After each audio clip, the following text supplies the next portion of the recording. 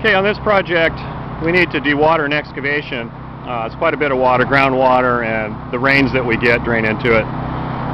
So water's being pumped from the excavation way over on the other side of the project into the 21,000 gallon tank.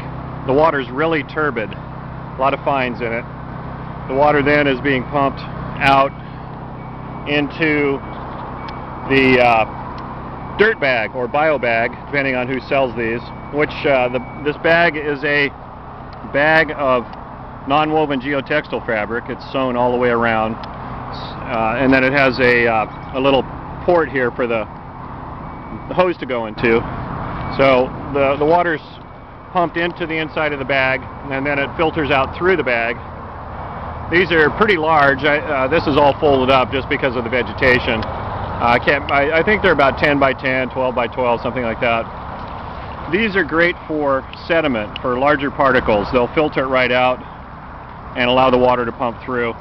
But as far as turbidity, which is caused by extremely fine particles, these will not reduce turbidity in themselves.